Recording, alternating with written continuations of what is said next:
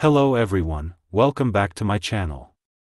Remember to hit the like button and subscribe if you would like to receive daily updates about audiobooks. Feel free to leave book suggestions in the comments section. The Blue Castle by Lucy Maud Montgomery. Chapter 16.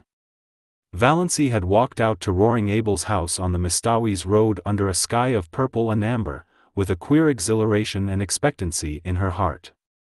Back there, behind her, her mother and cousin Stickles were crying, over themselves, not over her.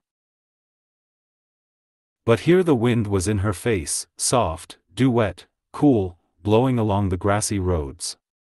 Oh, she loved the wind. The robins were whistling sleepily in the firs along the way and the moist air was fragrant with the tang of balsam. Big cars went purring past in the violet dusk. The stream of summer tourists to Muskoka had already begun, but Valancy did not envy any of their occupants. Muskoka cottages might be charming, but beyond, in the sunset skies, among the spires of the firs, her blue castle towered. She brushed the old years and habits and inhibitions away from her like dead leaves. She would not be littered with them. Roaring Abel's rambling, tumble-down old house was situated about 3 miles from the village, on the very edge of up-back, as the sparsely settled, hilly, wooded country around Mistawys was called vernacularly. It did not, it must be confessed, look much like a blue castle. It had once been a snug place enough in the days when Abel Gay had been young and prosperous, and the punning, arched sign over the gate, Gay, carpenter, had been fine and freshly painted. Now it was a faded, dreary old place, with a leprous, patched roof and shutters hanging askew. Abel never seemed to do any carpenter jobs about his own house. It had a listless air, as if tired of life. There was a dwindling grove of ragged, crone-like old spruces behind it. The garden, which Sissy used to keep neat and pretty, had run wild. On 2 sides of the house were fields full of nothing but mulleins. Behind the house was a long stretch of useless barrens, full of scrub pines and spruces, with here and there a blossoming bit of wild cherry, running back to a belt of timber on the shores of Lake Mistawys, 2 miles away. A rough, rocky, boulder-strewn lane ran through it to the woods, a lane white with pestiferous, beautiful daisies. Roaring Abel met Valancy at the door. "So you've come," he said incredulously. "I never supposed that ruck of Stirlings would let you." Valancy showed all her pointed teeth in a grin. "They couldn't stop me." "I didn't think you'd so much spunk," said Roaring Abel admiringly. "And look at the nice ankles of her," he added, as he stepped aside to let her in. If Cousin Stickles had heard this she would have been certain that Valancy's doom, earthly and unearthly, was sealed. But Abel's superannuated gallantry did not worry Valancy. Besides, this was the first compliment she had ever received in her life and she found herself liking it. She sometimes suspected she had nice ankles, but nobody had ever mentioned it before. In the Stirling clan ankles were among the unmentionables. Roaring Abel took her into the kitchen, where Sissy Gay was lying on the sofa, breathing quickly, with little scarlet spots on her hollow cheeks. Valancy had not seen Cecilia Gay for years. Then she had been such a pretty creature, a slight, blossom-like girl, with soft, golden hair, clear-cut, almost waxen features, and large, beautiful blue eyes. She was shocked at the change in her. Could this be sweet Sissy, this pitiful little thing that looked like a tired, broken flower? She had wept all the beauty out of her eyes, they looked too big, enormous, in her wasted face. The last time Valancy had seen Cecilia Gay those faded, piteous eyes had been limpid, shadowy blue pools aglow with mirth. The contrast was so terrible that Valancy's own eyes filled with tears. She knelt down by Sissy and put her arms about her. "Sissy dear, I've come to look after you. I'll stay with you till, as long as you want me." "Oh." Sissy put her thin arms about Valancy's neck. "Oh, will you? It's been so lonely. I can wait on myself, but it's been so lonely. It would just be like heaven to have someone here, like you. You were always so sweet to me, long ago. Valancy held Sissy close. She was suddenly happy. Here was someone who needed her, someone she could help. She was no longer a superfluity. Old things had passed away, everything had become new. Most things are predestinated, but some are just darn sheer luck, said Roaring Abel, complacently smoking his pipe in the corner. Chapter 17. When Valancy had lived for a week at Roaring Abel's, she felt as if years had separated her from her old life and all the people she had known in it. They were beginning to seem remote, dreamlike, far away, and as the days went on they seemed still more so, until they ceased to matter altogether. She was happy. Nobody ever bothered her with conundrums or insisted on giving her purple pills. Nobody called her Doss or worried her about catching cold. There were no quilts to piece, no abominable rubber plant to water, no ice-cold maternal tantrums to endure. She could be alone whenever she liked, go to bed when she liked, sneeze when she liked. In the long, wondrous, northern twilights, when Sissy was asleep and Roaring Abel away, she could sit for hours on the shaky back veranda steps, looking out over the barrens to the hills beyond, covered with their fine, purple bloom, listening to the friendly wind singing wild, sweet melodies in the little spruces, and drinking in the aroma of the sunned grasses, until darkness flowed over the landscape like a cool, welcome wave. Sometimes of an afternoon, when Sissy was strong enough, the two girls went into the barrens and looked at the wood flowers. But they did not pick any. Valancy had read to Sissy the gospel thereof according to John Foster. It is a pity to gather wood flowers. They lose half their witchery away from the green and the flicker. The way to enjoy wood flowers is to track them down to their remote haunts, gloat over them, and then leave them with backward glances, taking with us only the beguiling memory of their grace and fragrance. Valancy was in the midst of realities after a lifetime of unrealities. And busy, very busy. The house had to be cleaned. Not for nothing had Valancy been brought up in the Stirling habits of neatness and cleanliness. If she found satisfaction in cleaning dirty rooms, she got her fill of it there. Roaring Abel thought she was foolish to bother doing so much more than she was asked to do, but he did not interfere with her. He was very well satisfied with his bargain. Valancy was a good cook.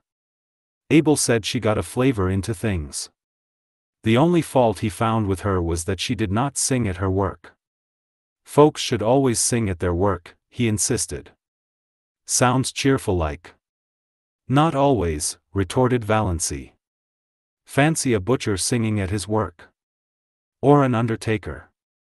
Abel burst into his great broad laugh. There's no getting the better of you.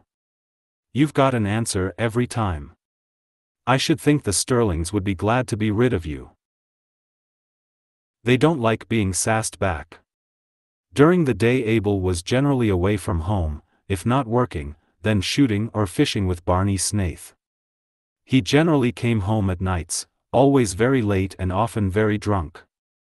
The first night they heard him come howling into the yard, Sissy had told Valancy not to be afraid. Father never does anything, he just makes a noise. Valancy, lying on the sofa in Sissy's room, where she had elected to sleep, lest Sissy should need attention in the night, Sissy would never have called her, was not at all afraid, and said so. By the time Abel had got his horses put away, the roaring stage had passed and he was in his room at the end of the hall crying and praying. Valancy could still hear his dismal moans when she went calmly to sleep. For the most part, Abel was a good-natured creature, but occasionally he had a temper. Once Valancy asked him coolly, "What is the use of getting in a rage?" "It's such a relief," said Abel. They both burst out laughing together. "You're a great little sport," said Abel admiringly. "Don't mind my bad French. I don't mean a thing by it. Just habit. Say, I like a woman that ain't afraid to speak up to me. Sis there was always too meek, too meek. That's why she got adrift. I like you. All the same, said Valancy determinedly, there is no use in sending things to hell as you're always doing. And I'm not going to have you tracking mud all over a floor I've just scrubbed. You must use the scraper whether you consign it to perdition or not. Sissy loved the cleanness and neatness. She had kept it so, too, until her strength failed. She was very pitifully happy because she had Valancy with her. It had been so terrible, the long, lonely days and nights with no companionship save those dreadful old women who came to work. Sissy had hated and feared them. She clung to Valancy like a child. There was no doubt that Sissy was dying. Yet at no time did she seem alarmingly ill. She did not even cough a great deal. Most days she was able to get up and dress, sometimes even to work about in the garden or the barrens for an hour or two. For a few weeks after Valancy's coming she seemed so much better that Valancy began to hope she might get well. But Sissy shook her head. No, I can't get well. My lungs are almost gone. And I don't want to. I'm so tired, Valancy. Only dying can rest me.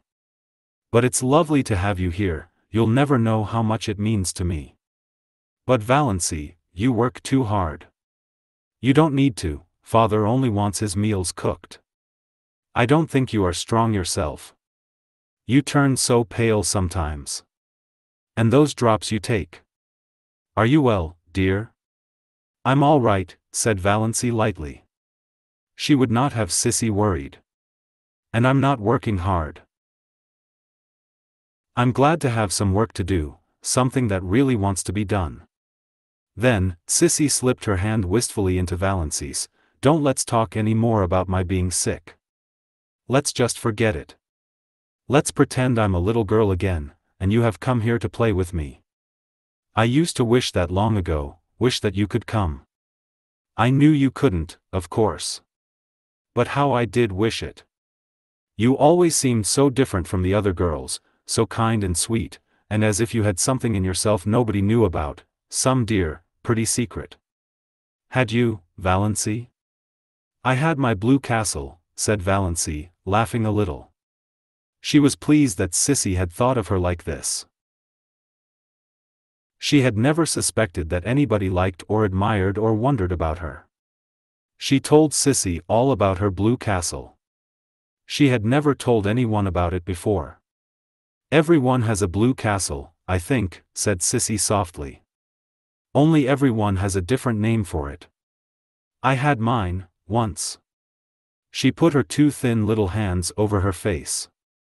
She did not tell Valancy, then, who had destroyed her blue castle. But Valancy knew that, whoever it was not Barney Snaith. Chapter 18. Valancy was acquainted with Barney by now, well acquainted, it seemed, though she had spoken to him only a few times. But then she had felt just as well acquainted with him the first time they had met. She had been in the garden at twilight, hunting for a few stalks of white narcissus for Sissy's room when she heard that terrible old grey slosson coming down through the woods from Mistawi's. One could hear it miles away. Valancy did not look up as it drew near, thumping over the rocks in that crazy lane. She had never looked up, though Barney had gone racketing past every evening since she had been at Roaring Abel's.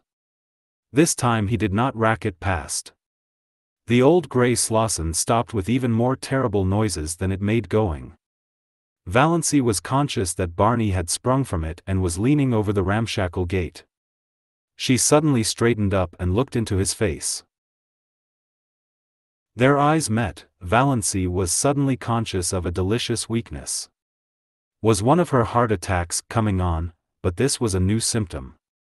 His eyes, which she had always thought brown, now seen close, were deep violet, translucent and intense. Neither of his eyebrows looked like the other.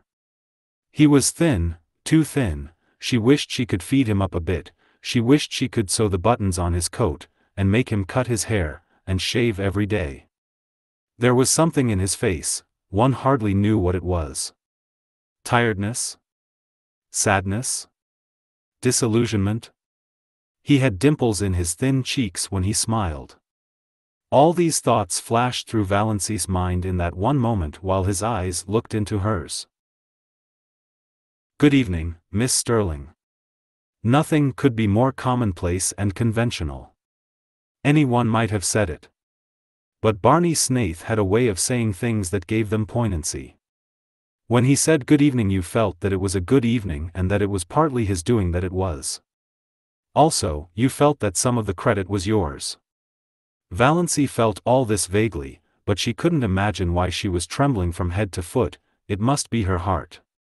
If only he didn't notice it. "I'm going over to the port," Barney was saying. "Can I acquire merit by getting or doing anything there for you or Sissy?" "Will you get some salt codfish for us?" said Valancy. It was the only thing she could think of. Roaring Abel had expressed a desire that day for a dinner of boiled salt codfish.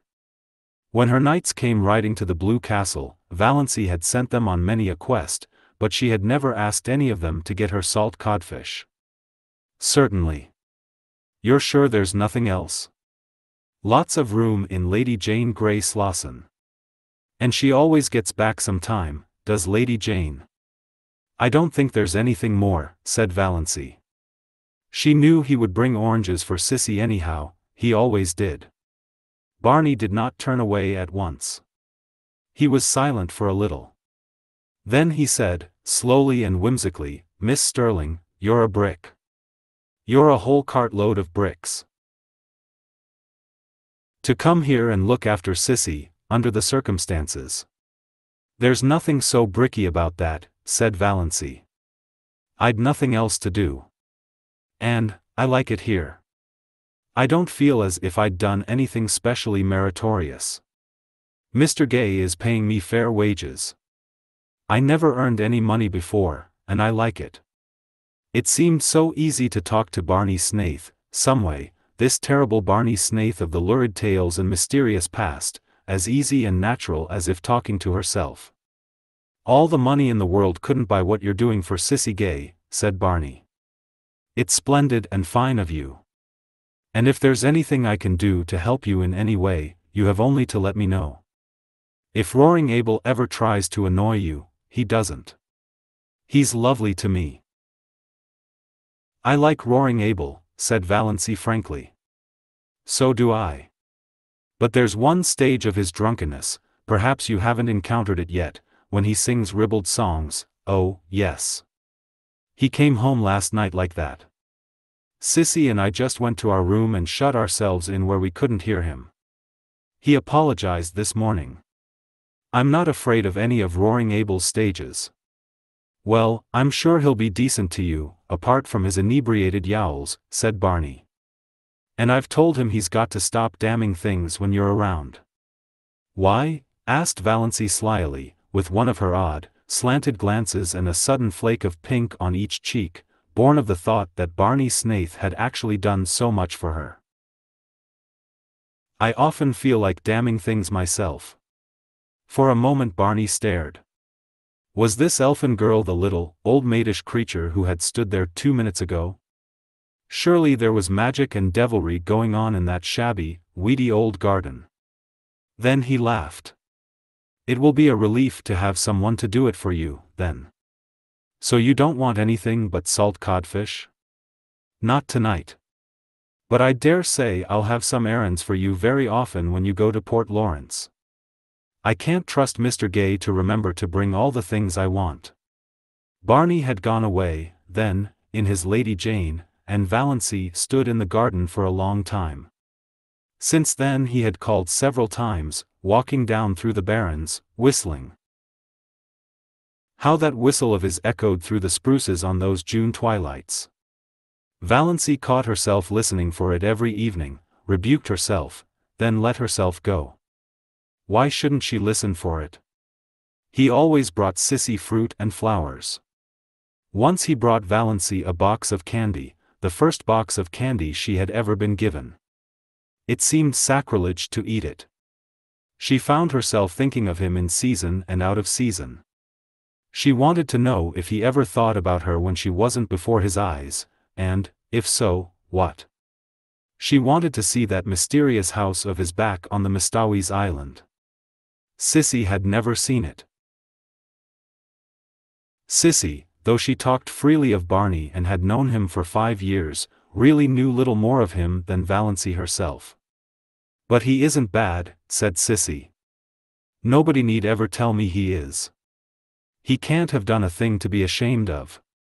"Then why does he live as he does?" asked Valancy, to hear somebody defend him. "I don't know. He's a mystery. And of course there's something behind it, but I know it isn't disgrace." "Barney Snaith simply couldn't do anything disgraceful, Valancy." Valancy was not so sure. Barney must have done something, sometime. He was a man of education and intelligence. She had soon discovered that, in listening to his conversations and wrangles with Roaring Abel, who was surprisingly well read and could discuss any subject under the sun when sober. Such a man wouldn't bury himself for 5 years in Muskoka and live and look like a tramp if there were not too good, or bad, a reason for it. But it didn't matter. All that mattered was that she was sure now that he had never been Sissy Gay's lover. There was nothing like that between them. Though he was very fond of Sissy and she of him, as anyone could see. But it was a fondness that didn't worry Valancy. "You don't know what Barney has been to me, these past 2 years, Sissy had said simply. "Everything would have been unbearable without him. Sissy Gay is the sweetest girl I ever knew, and there's a man somewhere I'd like to shoot if I could find him," Barney had said savagely. Barney was an interesting talker, with a knack of telling a great deal about his adventures and nothing at all about himself. There was one glorious rainy day when Barney and Abel swapped yarns all the afternoon while Valancy mended tablecloths and listened. Barney told weird tales of his adventures with shacks on trains while hoboing it across the continent. Valancy thought she ought to think his stealing rides quite dreadful, but didn't. The story of his working his way to England on a cattle ship sounded more legitimate. And his yarns of the Yukon enthralled her, especially the one of the night he was lost on the divide between Gold Run and Sulphur Valley. He had spent 2 years out there. Where in all this was there room for the penitentiary and the other things? If he were telling the truth. But Valancy knew he was. "Found no gold," he said. "Came away poorer than when I went. But such a place to live. Those silences at the back of the north wind got me. I've never belonged to myself since." Yet he was not a great talker. He told a great deal in a few well-chosen words, how well-chosen Valancy did not realize. And he had a knack of saying things without opening his mouth at all. "I like a man whose eyes say more than his lips," thought Valancy. But then she liked everything about him, his tawny hair, his whimsical smiles, the little glints of fun in his eyes, his loyal affection for that unspeakable Lady Jane, his habit of sitting with his hands in his pockets, his chin sunk on his breast, looking up from under his mismated eyebrows. She liked his nice voice which sounded as if it might become caressing or wooing with very little provocation. She was at times almost afraid to let herself think these thoughts. They were so vivid that she felt as if the others must know what she was thinking. "I've been watching a woodpecker all day," he said one evening on the shaky old back veranda. His account of the woodpecker's doings was satisfying. He had often some gay or cunning little anecdote of the woodfolk to tell them. And sometimes he and Roaring Abel smoked fiercely the whole evening and never said a word, while Sissy lay in the hammock swung between the veranda posts and Valancy sat idly on the steps, her hands clasped over her knees, and wondered dreamily if she were really Valancy Stirling and if it were only 3 weeks since she had left the ugly old house on Elm Street. The barrens lay before her in a white moon splendor, where dozens of little rabbits frisked. Barney, when he liked, could sit down on the edge of the barrens and lure those rabbits right to him by some mysterious sorcery he possessed. Valancy had once seen a squirrel leap from a scrub pine to his shoulder and sit there chattering to him. It reminded her of John Foster. It was one of the delights of Valancy's new life that she could read John Foster's books as often and as long as she liked. She could read them in bed if she wanted to. She read them all to Sissy, who loved them. She also tried to read them to Abel and Barney, who did not love them. Abel was bored and Barney politely refused to listen at all. "Piffle," said Barney. Chapter 19. Of course, the Stirlings had not left the poor maniac alone all this time or refrained from heroic efforts to rescue her perishing soul and reputation. Uncle James, whose lawyer had helped him as little as his doctor, came one day and, finding Valancy alone in the kitchen, as he supposed, gave her a terrible talking to, told her she was breaking her mother's heart and disgracing her family. "But why?" said Valancy, not ceasing to scour her porridge pot decently. "I'm doing honest work for honest pay. What is there in that is disgraceful?" "Don't quibble, Valancy," said Uncle James solemnly. "This is no fit place for you to be, and you know it. Why, I'm told that jailbird, Snaith, is hanging around here every evening." "Not every evening," said Valancy reflectively. "No, not quite every evening." It's insufferable," said Uncle James violently. "Valancy, you must come home. We won't judge you harshly. I assure you we won't. We will overlook all this." "Thank you," said Valancy. "Have you no sense of shame?" demanded Uncle James. "Oh, yes. But the things I am ashamed of are not the things you are ashamed of." Valancy proceeded to rinse her dishcloth meticulously. Still was Uncle James patient. He gripped the sides of his chair and ground his teeth. "We know your mind isn't just right. We'll make allowances. But you must come home. You shall not stay here with that drunken, blasphemous old scoundrel." "Were you by any chance referring to me, Mr. Stirling?" demanded roaring Abel, suddenly appearing in the doorway of the back veranda where he had been smoking a peaceful pipe and listening to old Jim Stirling's tirade with huge enjoyment. His red beard fairly bristled with indignation and his huge eyebrows quivered. But cowardice was not among James Stirling's shortcomings. "I was. And, furthermore, I want to tell you that you have acted an iniquitous part in luring this weak and unfortunate girl away from her home and friends, and I will have you punished yet for it." James Stirling got no further. Roaring Abel crossed the kitchen at a bound, caught him by his collar and his trousers, and hurled him through the doorway and over the garden paling with as little apparent effort as he might have employed in whisking a troublesome kitten out of the way. "The next time you come back here," he bellowed, "I'll throw you through the window, and all the better if the window is shut. Coming here, thinking yourself God to put the world to rights." Valancy candidly and unashamedly owned to herself that she had seen few more satisfying sights than Uncle James' coat-tails flying out into the asparagus bed. She had once been afraid of this man's judgment. Now she saw clearly that he was nothing but a rather stupid little village tin god. Roaring Abel turned with his great broad laugh. "He'll think of that for years when he wakes up in the night. The Almighty made a mistake in making so many Stirlings. But since they are made, we've got to reckon with them. Too many to kill out. But if they come here bothering you, I'll shoo 'em off before a cat could lick its ear." The next time they sent Dr. Stirling. Surely Roaring Abel would not throw him into asparagus beds. Dr. Stirling was not so sure of this and had no great liking for the task. He did not believe Valancy Stirling was out of her mind.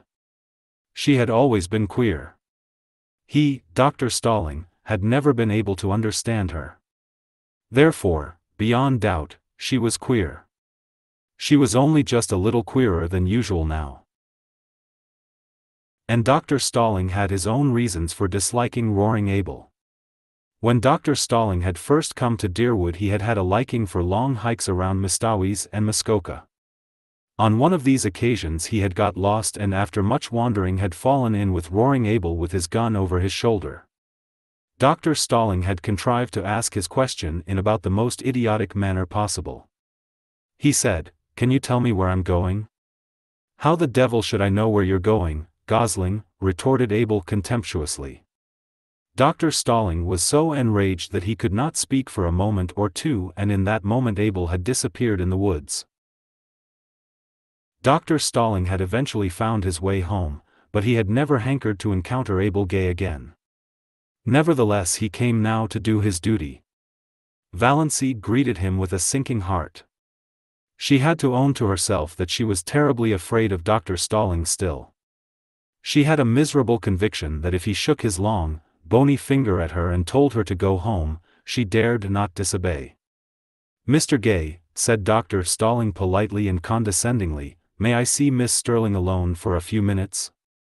Roaring Abel was a little drunk, just drunk enough to be excessively polite and very cunning. He had been on the point of going away when Dr. Stirling arrived, but now he sat down in a corner of the parlor and folded his arms. "No, no, mister," he said solemnly. "That wouldn't do at all. I've got the reputation of my household to keep up. I've got to chaperone this young lady.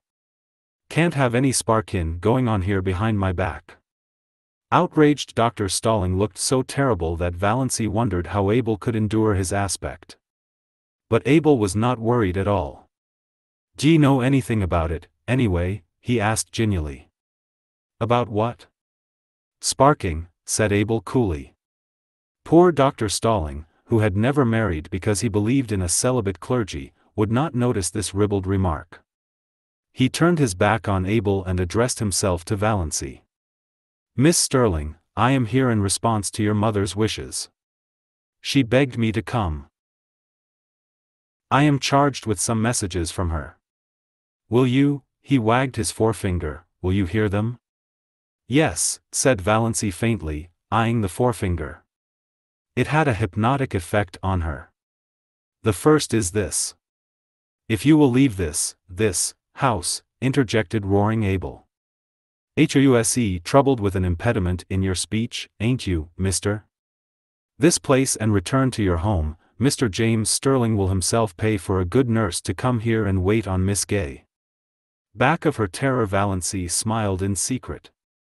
Uncle James must indeed regard the matter as desperate when he would loosen his purse strings like that. At any rate, her clan no longer despised her or ignored her. She had become important to them. "That's my business, mister," said Abel. "Miss Stirling can go if she pleases, or stay if she pleases. I made a fair bargain with her, and she's free to conclude it when she likes. She gives me meals that stick to my ribs. She don't forget to put salt in the porridge. She never slams doors, and when she has nothing to say she don't talk. That's uncanny in a woman, you know, mister. I'm satisfied. If she isn't, she's free to go. But no woman comes here in Jim Stirling's pay. If anyone does," Abel's voice was uncannily bland and polite, "I'll spatter the road with her brains. Tell him that with a Gay's compliments." "Dr. Stirling, a nurse is not what Sissy needs," said Valancy earnestly. "She isn't so ill as that, yet. What she wants is companionship, somebody she knows and likes just to live with her. You can understand that, I'm sure. I understand that your motive is quite, commendable." Dr. Stirling felt that he was very broad-minded indeed, especially as in his secret soul he did not believe Valancy's motive was commendable. He hadn't the least idea what she was up to, but he was sure her motive was not commendable. When he could not understand a thing he straightway condemned it. Simplicity itself. "But your first duty is to your mother. She needs you. She implores you to come home. She will forgive everything if you will only come home." "That's a pretty little thought," remarked Abel meditatively, as he ground some tobacco up in his hand. Dr. Stirling ignored him. "She entreats, but Miss Stirling," Dr. Stirling remembered that he was an ambassador of Jehovah, "I command. As your pastor and spiritual guide, I command you to come home with me, this very day. Get your hat and coat and come now. Dr. Stirling shook his finger at Valancy. Before that pitiless finger she drooped and wilted visibly. She's giving in, thought roaring Abel. She'll go with him. Beats all, the power these preacher fellows have over women. Valancy was on the point of obeying Dr. Stirling. She must go home with him, and give up. She would lapse back to Dawes Stirling again and for her few remaining days or weeks be the cowed, futile creature she had always been. It was her fate, typified by that relentless, uplifted forefinger. She could no more escape from it than roaring Abel from his predestination. She eyed it as the fascinated bird eyes the snake. Another moment, fear is the original sin, suddenly said a still, small voice away back of Valancy's consciousness. Almost all the evil in the world has its origin in the fact that someone is afraid of something. Valancy stood up. She was still in the clutches of fear, but her soul was her own again. She would not be false to that inner voice. Dr. Stirling, she said slowly, I do not at present owe any duty to my mother. She is quite well, she has all the assistance and companionship she requires, she does not need me at all. I am needed here. I am going to stay here. There's spunk for you, said roaring Abel admiringly. Dr. Stirling dropped his forefinger. One could not keep on shaking a finger forever. Miss Stirling, is there nothing that can influence you? Do you remember your childhood days, perfectly? And hate them? Do you realize what people will say? What they are saying? I can imagine it, said Valancy, with a shrug of her shoulders. She was suddenly free of fear again. I haven't listened to the gossip of Deerwood tea parties and sewing circles 20 years for nothing. But, Dr. Stirling, it doesn't matter in the least to me what they say, not in the least. Dr. Stirling went away then. A girl who cared nothing for public opinion. Over whom sacred family ties had no restraining influence. Who hated her childhood memories. Then Cousin Georgiana came, on her own initiative, for nobody would have thought it worth while to send her. She found Valancy alone, weeding the little vegetable garden she had planted, and she made all the platitudinous pleas she could think of. Valancy heard her patiently. Cousin Georgiana wasn't such a bad old soul.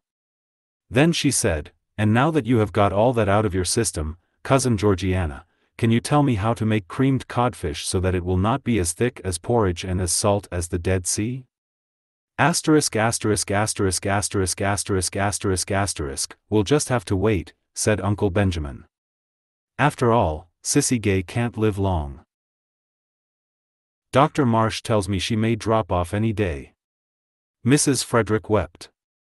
It would really have been so much easier to bear if Valancy had died. She could have worn mourning then.